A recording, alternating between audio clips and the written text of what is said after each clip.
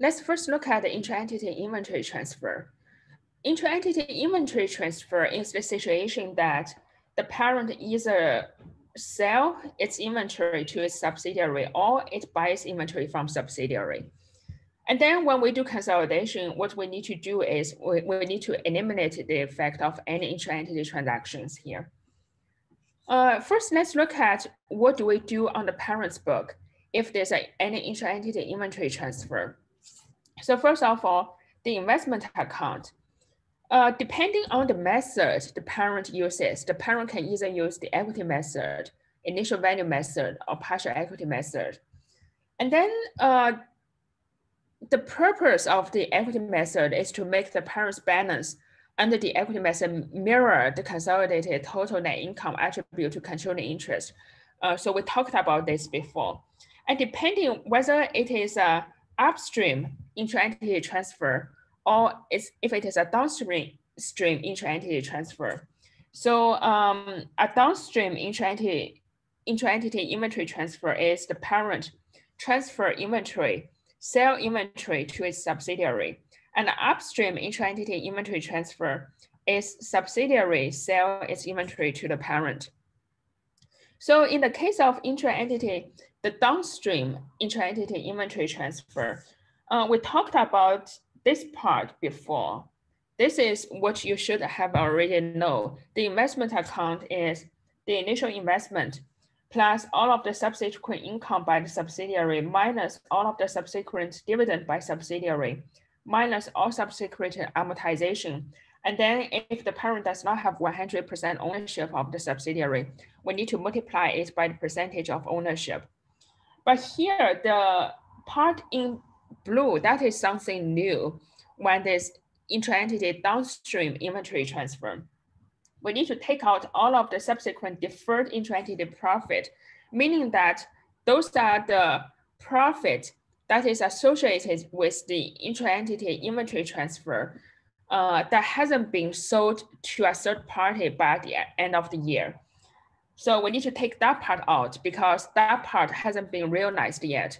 We can only realize those part of the profit is only realized when the inventory is eventually sold to the outside party. And then we need to also add all of the subsequent reversal of deferred intra-entity profit. So inventory is a short-term asset, and the assumption here is it should be the turnover should be within 1 year or one operating cycle. So any inventory, if the intra-entity profit is not recognized in the current year, the default assumption is it should be reversed in the next year. So we usually make this assumption here. If in the subsequent year, we need to reverse any of the deferred intra-entity profit, any of the intra-entity inventory transfer profit deferred in the previous year. And then if it is an upstream inventory transfer, this part is still what we learned before. And then the only difference between this and the upstream and downstream situations here is now all subsequent deferred minus all subsequent deferred intra-entity profit, and then plus all of the subsequent reversal of deferral of intra-entity profit. So this part should be, we're going to multiply it by the percentage of ownership. Versus in the previous situation, we are not multiplying it by the percentage, which means that we need to take into account 100% of that deferred profit. And then in the upstream situation, we need to take the percentage. And the reasoning here is, if it is in a downstream intra-entity profit, the parent is recognizing 100% of the intra-entity sale on its book. So if at the end of the financial reporting period, any of those inventory hasn't been sold by the subsidiary to any outside party, we need to 100% take out that part of the profits that is recognized. Versus in an upstream situation, parent only recognize a percentage so the profit is recognized on subsidiary's book, and the parent only recognize a percentage of that. So when we take that out, we only take out a percentage, and that's enough. And then the initial value method and partial equity method, that is essentially the same as what we did before. So those are not affected by intra-entity inventory transfers. Basically, they are not affected by any of the intra-entity transfer. And then let's look at the income accounts. So if the parent is using the equity method, the downstream situation, meaning the parent sell to the subsidiary, it is very similar as what we talked about just now. So we need to take out the current period deferred intra-entity profit and add back all of the previous year periods deferred intra-entity profit. Because the assumption, again, the assumption here is any profit that is deferred in the previous year, those inventory should have been sold in the current year. So when we sell those, we can recognize it. We can recognize those profits. And then upstream inventory transfer, which is a subsidiary selling to the parent. So the difference here is this part, we need to multiply it by the percentage of ownership. And for initial value and partial equity method, those are essentially the same as what we talked about before, which means that they are not affected by any of the intra-entity transactions. So here is a summary. Basically, initial value and partial equity method, we do the same as before. They are not affected by intra-entity transfer. For the equity method, depending on whether it is upstream or downstream, but the difference between those is for the downstream, we need to take out 100% of the current year intra-entity profit that needs to be deferred, and we need to add back the previous year's deferral. Versus upstream, we're going to multiply it by the percentage of the parent's ownership. So here, what we just talked about, those are the formulas. And then let's look at an example.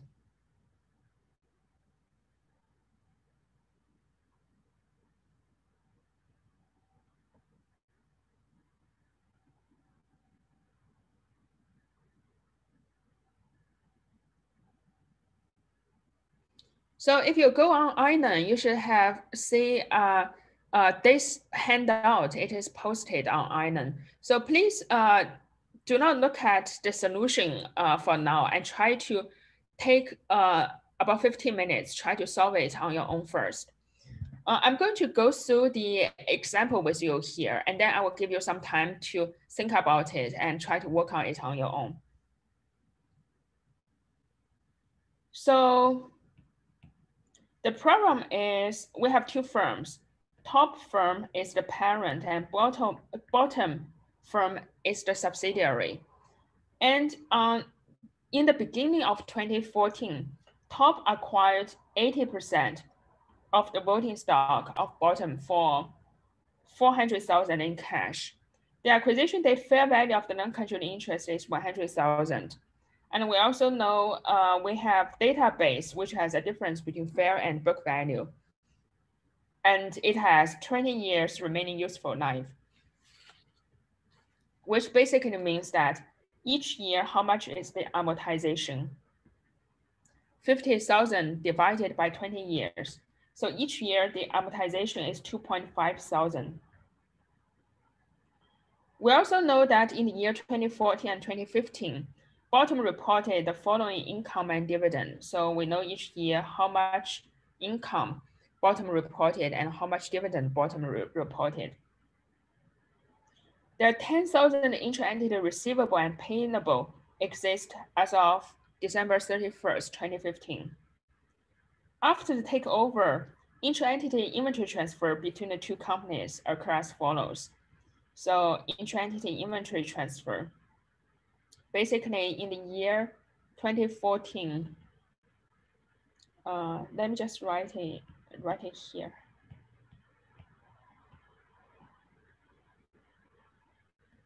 In the year 2014, the total sales of inventory is 80,000. And then the cost associated with those intra-entity sale is 60,000. So no matter whether it is upstream or downstream, so the profit which comes from this intra-entity sale, the profit for the seller is 20,000. And at the end of the year, the buyer has sold 60,000, which means that, oh, sorry. So at the end of the year, it is this number. The inventory the inventory remaining on the buyer's book is 16,000, which means that 64,000 has been sold. Can you calculate how much is the profit associated with this remaining inventory? So the profit is 20,000 for 80,000 inventory. And then we have 16,000 remaining inventory, which means that the profit is 4,000, right? So the profit associated with the 16,000 is 4,000. And then in the year 2015, the total intra-entity inventory transfer is 100,000. The cost associated with this inventory transfer is 70,000. So how much is the profit recognized that can be recognized by the seller of this inventory? No matter whether it's the parent or the subsidiary, how much is the profit? It's 30,000. And then at the end of the year, inventory remain is 20,000. So how much has been sold? 80,000 has been sold. What is the profit associated with this 20,000 intra-entity, this 20,000 inventory which remain within the firm? So we know that the profit associated with 100 is 30. So the profit which is associated with 20,000 is how much of it? 6,000. Yeah. Yeah, so this is the situation of intra-entity transfer. And assume the following four situations. So let's look at each of what the parent book would be under each of these situations. The first situation is if the intra-entity transfer is downstream transfer. So meaning that all of this, those are the selling from the parent to the subsidiary. And then suppose the parent use the equity method. The second situation is, suppose it is subsidiary selling to the parent, which is an upstream transfer. The parent uses the equity method. The third situation is if it is downstream, the parent uses the initial value method. And the fourth is if it is upstream, the parent uses the initial value method. So please take 5 minutes. The next page, so all of the places that has been filled in, those white, so like those places that has been filled in, those are essentially the same. So what I want you to do is, I want you to take the information from the first page and try to fill in all of the highlighted spaces. So like those highlighted spaces on this page. Please take 5 minutes, try to work on it on your own first. And you can pause your video for now.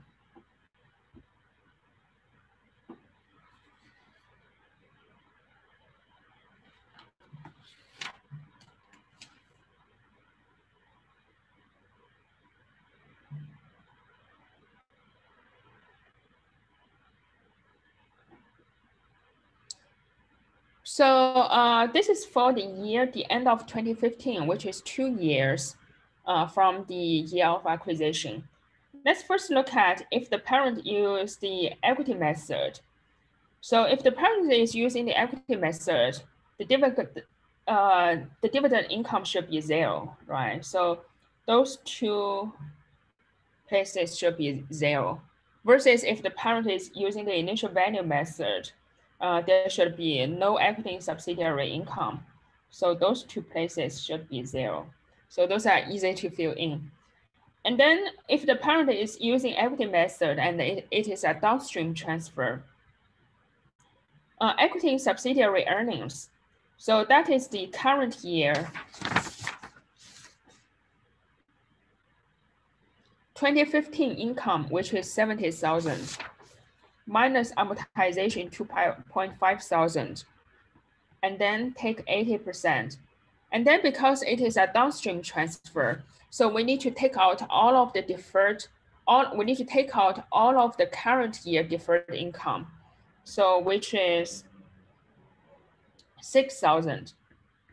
So we calculated here in the year 2015, there are 6,000 profits that hasn't been sold to any other third party yet. So this 6,000 should be deferred for the year 2015. And also we need to add back the previous 4,000. In the year 2014, we deferred this 4,000. And then which means that in the year 2015, we need to, those inventory are supposed to have been sold in the year 2015 because those are short-term assets. So in the year 2015, we need to reverse them back. So this is why we need to add back 4,000, the reversal of the 2014 deferred profit, and we take out 6,000, which is deferral of the current year 2015 intra-entity profit that should be deferred. And then you are going to get 52,000. So you add everything on your income statement, that will give you your net income, which is 162,000.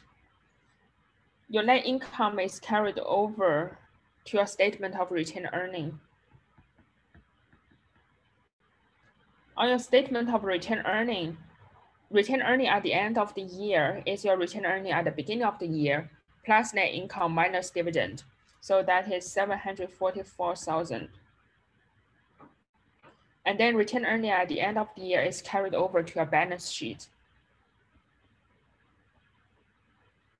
On your balance sheet investment account, so we have the initial investment 400,000 plus the first year net income and plus the second year net income minus the first year dividend minus the second year dividend. So investment account, it is a cumulative account because this is in the year 2015 and we are starting from the year 2014. So we need to add all of the income up until the current year minus all of the dividend up until the current year, and then take out all of the amortization up until the current year, which means multiply it by 2 for the year 2014 and 2015.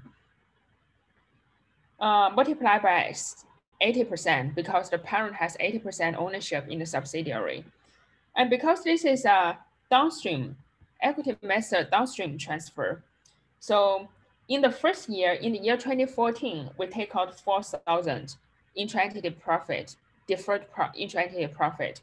And this 4,000 is reversed in the second year, which is year 2015. And in the year 2015, there's some new intra-entity profit that needs to be deferred. So we take out 6,000 for the year 2015. So we're going to get 414,000. And then on the asset side, you add everything up. That will give you 1,514,000, your total asset. On the liability side, you add everything up. That will give you negative 1,514,000. So your asset should be equal to your liability, and this check is correct. So this is the first column. The second column, the parent is still using the equity method, and The only difference is in the second situation, it is an upstream transfer. So in the situation of an upstream transfer, equity in subsidiary earnings, so still the 2015 net income minus the amortization. And the only difference here is we need to take out the current year deferred profit and add back the previous year's deferred profit. And then this needs to multiply by 80%. Because in this situation, in the upstream situation, profits are recognized on the subsidiary's book. So, and then the parent only recognizes 80% of subsidiary's income. So we only take out 80% of that. And then this will give you the equity in subsidiary earnings of 52.4 thousand. Your net income will be 162.4 thousand. And then your net income is carried over to a statement of retained earning. So your statement of retained earning net income will be 162.4 thousand. What is the beginning balance, beginning retained earning on statement of retained earning if it is upstream transfer? So you're thinking about what is the difference between upstream and downstream. It is only whether we take a percentage. So we either take 100% or 80% of this intra-entity deferred profit. And then in the previous year, the only intra-entity deferred profit, because previous year is year 2014, so the only intra-entity deferred profit we recognize in that year is 4,000 intra-entity profit. So basically, the difference between these two, 652,000, add back 4,000 multiplied by 20%, right? So if it is an upstream situation, we're taking out, so if it is a downstream situation in the year 2014, we're taking out 4,000 multiplied by 100%, versus if it is an upstream situation, we're taking out 4,000 multiplied by 80%. So the upstream situation, it is actually the net income is 4,000 multiplied by 20% more than the downstream situation. And then so if the retained earning at the beginning of the year is 652,000 for the downstream situation, then for the upstream situation, it should be 4,000 multiplied by 20% more. And then this gives us the beginning retained earning of 652.8 thousand. And then the ending retained earning is going to be 745.2 thousand. And this number is carried over to your balance sheet. On your balance sheet, investment account. So investment account is almost the same as what we did here. The only difference is now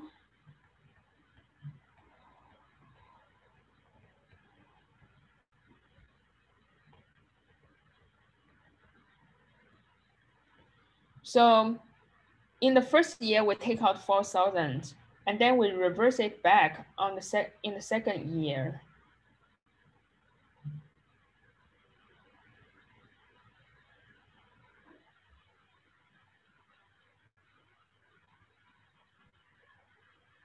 And then we take out the second year. So the only difference is those intra-entity deferral of profits and reversal of profit, we should multiply them by the percentage of ownership. So this will give you 415.2 thousand. And then your total asset will add up to 1,515,200. Your total liability and shareholders' equity will be the same, and the balance sheet should balance. And then let's look at the third column. This column is for the downstream situation if the parent is using the initial value method. And this is just essentially the same as what we did before. So in this situation, instead of recognizing equity in subsidiary income, we recognize dividend income. And the dividend income for the year 2015 is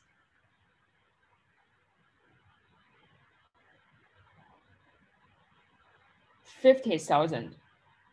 So 50,000 multiplied by 80% ownership, that gives us 40,000.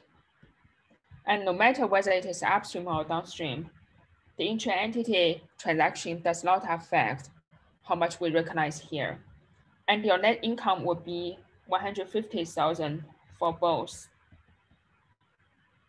And this is carried over to your statement of retained earning.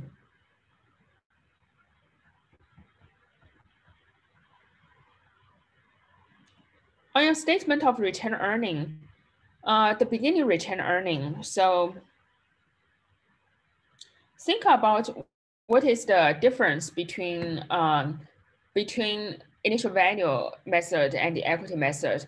Under the initial value method, so this we already talked about it before. I'm just going to this is essentially what we did before. We're just going to add a little bit piece of the intra-entity asset transfer here. So under the initial value method, we recognize dividend as income, versus under the initial value method, we recognize subsidiaries income as income, and we need to take out amortization. And when there's any intra-entity transfer, we need to take out intra-entity profit here. So let's start from what we have under the equity method. Under the equity method, the beginning retained earning is 652,000. And then if we are using the initial value method, any of the previous subsidiary income recognized should be taken out. So we need to take out 30,000, which is the net income in the 2014 of the subsidiary. And then take out amortization. So under the equity method, we need to recognize subsidiaries income minus amortization. So we need to take this part out.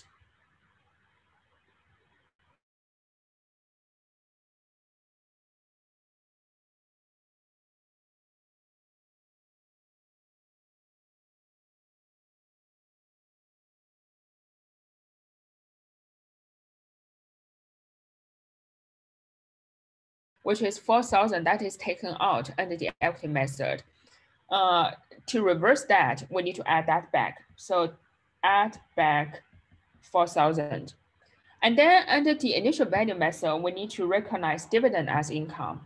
So basically the first year dividend is 20,000 multiplied by 80%. So this will give you 650,000 under the initial value method. And no matter whether it is upstream or downstream, it will be the same. The ending retained earning, if you add everything up here, that will give you 730,000. And your ending retained earning is carried over to your balance sheet. On your balance sheet, if the parent is using the initial value method, the investment account should always be equal to the initial investment, which is 400,000. So your total assets at the end of the year 2015 is 1.5 million. Your total liability and shareholders' equity should be added up to the same number. So that is all about what do we do on the parent's book under different situations. And then we're going to look at the consolidation entries.